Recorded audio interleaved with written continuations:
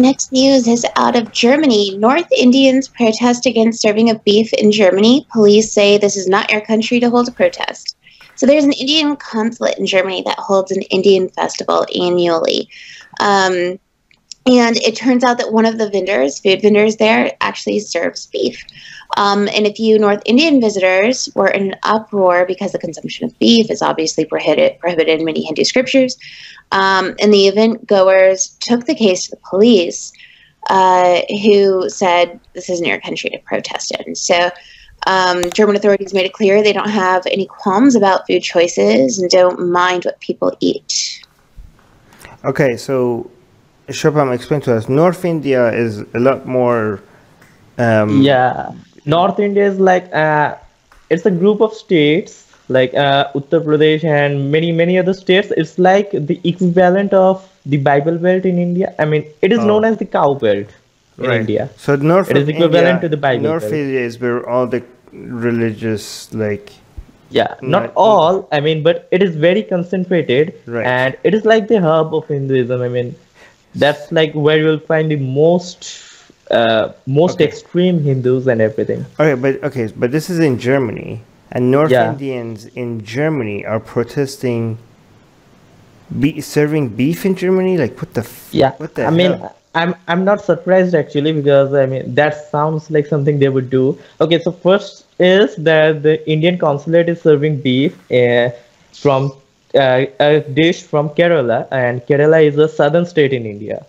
Yeah, which beef is allowed in southern. Yeah, beef is 100% allowed in Kerala, and they're serving their own dish of beef.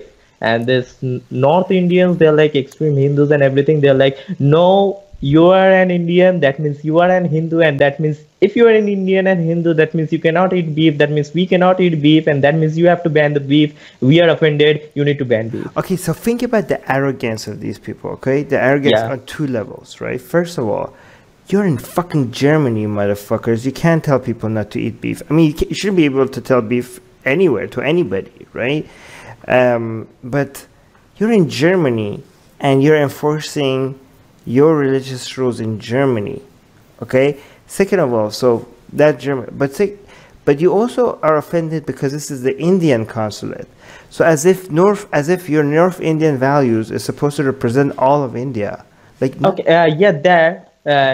Indians. I mean, I don't want to be racist, okay, but I will be called racist for this. Okay. But North Indians, many North Indians, they act as if they are the representatives of the whole country. Right. I mean, if you look at the stereotypes Western people usually have of India, right? I mean, it is mostly North Indian. Right. It's mostly North Indian. They act as they are the top class. I mean, they are the descendants of Aryans. They act as if they are superior to every other race, and they act as if they are the representatives of the country to foreign people, and they try to represent everything. I mean, they say Indian culture, while actually there is nothing called Indian culture. It's just North Indian culture. Different parts in India have different cultures. They think they're Aryans, right? Yeah, they think they're Aryans. I had some North Indian people coming to me because I'm from Iran, and Iranians think they're Aryans too. And they got this North India, like, you know, to like, oh, you have to tap into your Aryan heritage, or like, I'm North India and we're Aryan brothers. I was like, what the fuck? Anyways, but I mean, that's actually like interesting, because many North Indians I know, they like don't like the name India. They prefer Hindustan. They don't even prefer Hindu. They prefer something else, because these terms were coined by Persians. Right. But also, like, a lot of people are afraid of like creeping Sharia in Europe and stuff. But they don't like. But this is creeping Hinduism, isn't it? Like enforcing. Yeah, it is. Yeah. So this is, if you're worried about creeping Sharia, be consistent. This is scary as well. By the way, somebody in the Facebook live chat is asking how they could participate in the chat that is showing up on the screen on the left side. Well, for that, you have to actually hop over to YouTube. Come subscribe to our YouTube channel. So when we go live with the news, everything right on the live chat of the news will permanently be there on every news that we cover. So yeah, so YouTube live chat shows up on the screen, but Facebook live chat, I'm just watching it on my phone. Let me see what the top comment is. By the way, this article was removed after a while. This article was removed from one site, that is National Herald. This article is available in different other sites, but from this site it was removed. I don't know, maybe pressure from North Indians. Yeah, probably. because it wasn't fake news, because other Indian mainstream media kept that. So the interesting, if they removed it, it does make, like you're right, it must suggest a lot of pressure from some of these. Yeah, I mean, North Indians have pressured people into canceling events and anything related to beef and cows. Right. Just because they have the power in the government. Okay, so the top comment says, "We love your country and freedom it grants to us, but we will make sure it goes away." So yeah, basically they're coming to a country where it provides you for freedom, and now you're using that freedom to take other people's freedom away. Natalia saying they should be thankful and appreciate cause they have probably better life instead of imposed on rules. I don't know if that was proper English, but it didn't sound like it.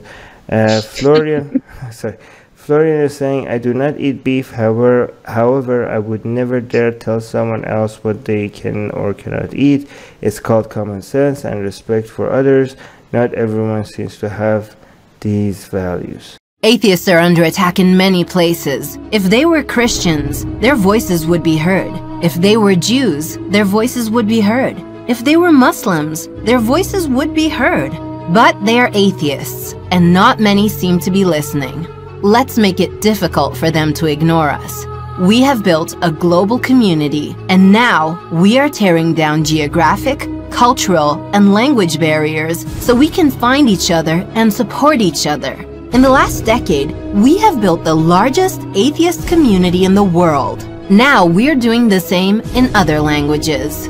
With your help, we have started Atheist Republic in Persian and Arabic. انضميت مؤخرا لأسرة Atheist Republic وحيصير عندي بودكاست باللغة العربية. As we grow, we can dedicate more time, staff, and resources to start doing the same in Spanish, Portuguese, Malay, Bengali, Urdu, Hindi, and other languages. We are providing community, support, informative content, and amplifying the voices of those who need protection, especially in countries where people feel isolated simply for their lack of belief. We want to be there for them, and we are only getting started. Help us get there. Check in the description for ways you can support our projects.